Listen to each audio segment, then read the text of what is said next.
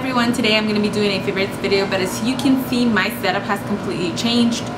I have some lights going on now, like studio lights, and a nice background, and I want to see how this all turns out. So this is like my very first test run with this video, because I want to see how the lighting is going to transfer on from my camera, because I only see it from my viewfinder.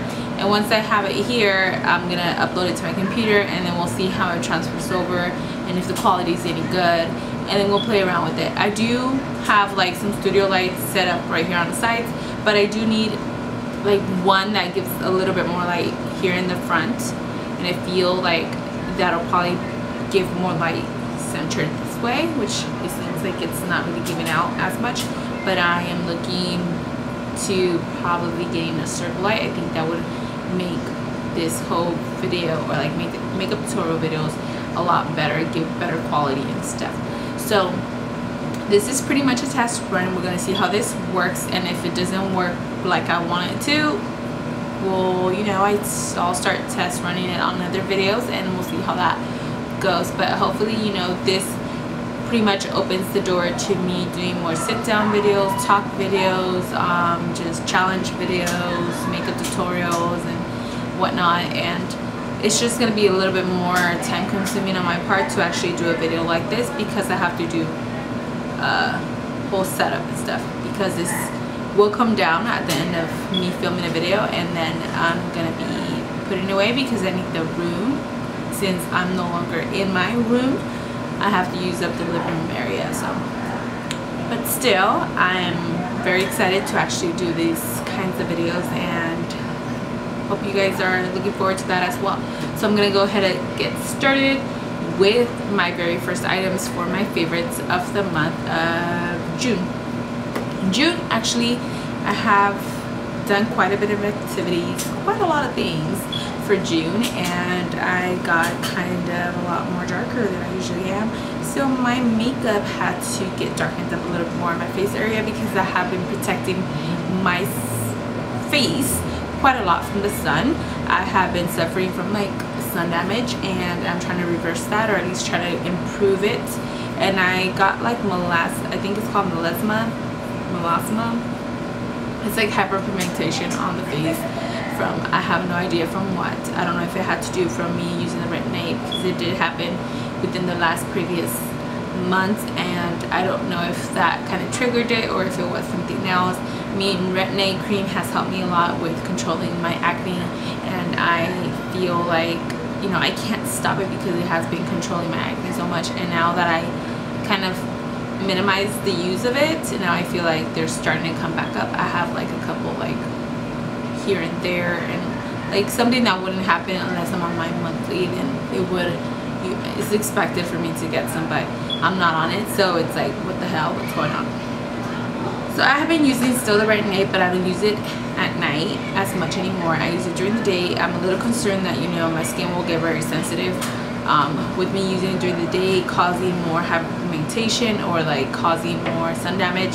So but I've heard from a friend that their dermatologist told her that it was okay to wear during the day, just, you know, wear sunscreen and it should be good. But I'm gonna have to do a little bit of research on that, because I can't just, you know, go by that. And another thing that I have been using, just because, like I said, I have been trying to reduce the hyperpigmentation on my face. I used to have just like right here in this area. Now I have like little patches here, and then on top of my nose, like just a small amount. I know my mom suffers from it, so it might be hereditary, but right now I'm trying to do the best I can to use something to help minimize all that. So my mom had been using this for a while, and she told me, like, my mom's hyperpigmentation is a lot worse than mine, and she has been using this product, and she says that within like 2 weeks she'll start seeing things clear up. I have been only using it for about a week now, but I think it's really starting to make a change, because they are starting to get a little bit lighter. So I'm using this one, the Murad, and it's a rapid age spot and pigment lightening serum. So I'm using this one here. It's a little bit pricey, but I'm using it only during the nighttime, and I'm just applying it all over my face and giving a coat, and then I just moisturize, and that's about it for my night time like routine. I do have to get something for my eyes because I have noticed that I have not been treating them well. I haven't been actually putting anything on them forever. Like I don't even do anything in my routine that involves any eye creams.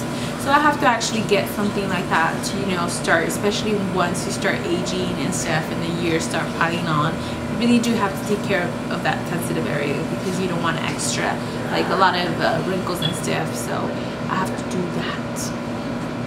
Another thing that I've been using and loving, I'm going to say, is the Morphe palette. This is, I have a couple stickers on, or not stickers, but tape on here. I need to remove. There you go. And this is the Morphe palette. I have been using it for a very long time. I got it a couple months ago, but this is like the palette that I used all the time. I have a couple. I have one that I hit pan on. The other one kind of, when it arrived shattered, so there's nothing there, but it was a really pretty bronzy, like rich brown pigment right here, or shadow. And I have been using this one a lot because it has a lot of like colors with all different tones, and I feel like this is something that, well, for me, because I tend to do a lot of neutral makeup looks, I feel like this is like my perfect palette. Another one that I have been using is the Lorac Gold palette, and this one I got on my trip to Nini. The reason why I got this one because they have some really nice golds. I'm attracted to like really gold colors and then rich brown colors. So I ended up getting because of these shades here, but you know, I don't like when it doesn't transfer on properly. I see this is one here. It's really pigmented. Here's another one here, really nice. And then this one, Unleashed, is so creamy. The Unleashed one is very creamy, very bronzy, really nice for the summer. So, and you're gonna be able to see it. You're definitely gonna be able to see it on my skin because I'm so dark. See, they're right there. They're really nice colors, and I have been loving these ones. This one's a little bit more chalky, but this one, Unleashed, is like very creamy, so it gives you a really nice finish. Another thing that I have been loving that has caused me to neglect, let me get them because I have them over here, that has caused me to neglect the other items that I do have, that I have a ton of, that I've been trying to collect and build on, has been these liquid lipsticks. I have been wearing these for over and over again and just been constantly changing them up. Usually I alternate between these three colors, and although the name of the company is already like kind of worn out from here, there's not actually a name on them anymore. These ones are from ColourPop, and the ones that I always tend to go to and alternate these, it's Midi, Clueless, and Beeper. These are the three that I usually wear all the time. I love their long staying power. I love how they're not completely dry, and they don't crack, because I do have this one here from Anastasia. It's like the only one I have, but the formulation of this one is nothing compared to the ones from ColourPop. They last longer. I'm not saying that these ones don't, but they kind of crack and they dry up your lips so much, and this ones you don't get that as much. You do have that drying effect because they are matte, but they do last you. They don't crack on you or nothing like that. So I have been using those for a very long time, and I'm always like reaching for them, and I have unfortunately neglected all my matte lipsticks. But today I'm actually wearing one of the matte lipsticks because I wanted, like, oh, you know, you need some love. I need to do giving them some love too. Another thing that I have been, which is also from ColourPop, let me get it out because I love how they are so creamy, is this one here. Wait, no, it's this one. It's On the Rocks. I love the color on this one. It's just a really nice summer color, and you really get like this really creamy shade. It's really creamy. It's right here, and then you just pack it on. I usually use my fingers. I feel this is the best way to get it to transfer onto your eyelid. Just basically use your finger, dab it in there, and then like tap it on, and it works just fine. Like, I feel with the brush you're losing a lot of the color from transferring it from the pot to your eyelid. Like, you lose a lot, so I'd rather do it with my fingers when I'm using any of their eyeshadows. Next one up is the Mineralized Skin Finish by MAC and Give Me Sun. I have been using this one forever. I use it on the daily. I use it all the time. I use it to contour, just to bronze up my face, to warm it up. And this is the second one that I get, not only because I do use it on myself, but I do use it on clients as well. I don't know, for some reason I have been like the contour colors, like I have ones from Makeup Forever. I just kind of like move those to the side. I have the NARS Laguna bronzer. I kind of push that one to the side. For some reason I feel like the colors there, it makes, you know, when you put too much, it doesn't give you a nice shade. So I have found that this one here, it gives me a really nice color, and I absolutely love it. So I hit pat on the other one. I still has a little bit, like I still got, you know, can use it because it's somewhere in here. It's just like, it has just around the rim, which is hard to get out, but I had to restock on this one because it's like one that I wear all the time, that I use on myself and on my clients.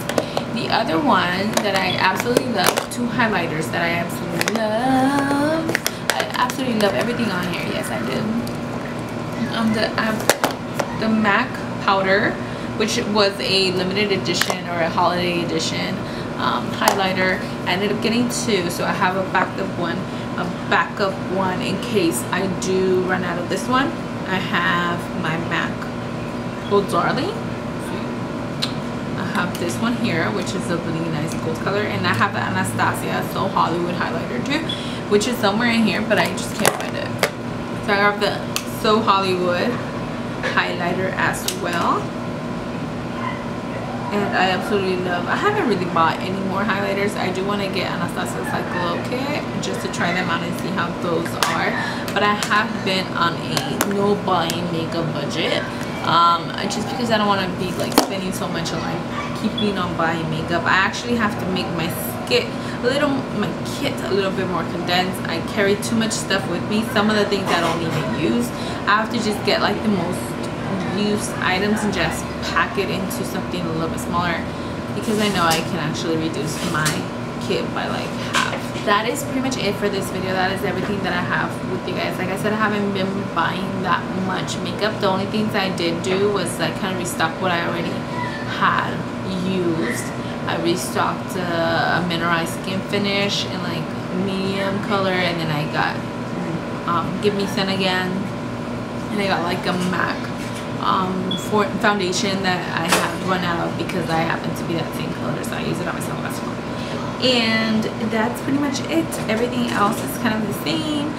Nothing else has pretty much changed. So if you guys like this video, if you think the lighting's good, if something's throwing it off, like let me know. If you do it yourself and you kind of figured out what works, let me know, because this is the first video I do this way, and I'm actually excited to have like better quality videos. So I hope you guys are too. Including with the outfit videos, those are gonna kind of change a little bit. There's gonna be a background, but for some reason the background that I have on it's kind of like, it's not long or wide enough, and it covers like also only a portion, so when the camera goes out further, that area that is not covered by the background is visible. So I have to find a background that is very wide for long shoots. Just gotta figure it out. But I hope you guys enjoyed watching this video. I'll see you guys on the next one.